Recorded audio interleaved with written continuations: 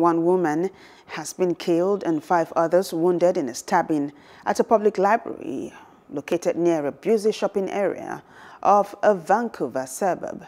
Police say they have a lone suspect in custody. Video from the scene appeared to show a man injuring himself with a knife before being taken into police custody.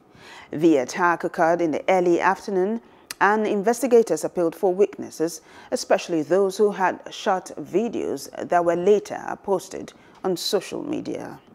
Hello, hope you enjoyed the news. Please do subscribe to our YouTube channel and don't forget to hit the notification button so you get notified about fresh news updates.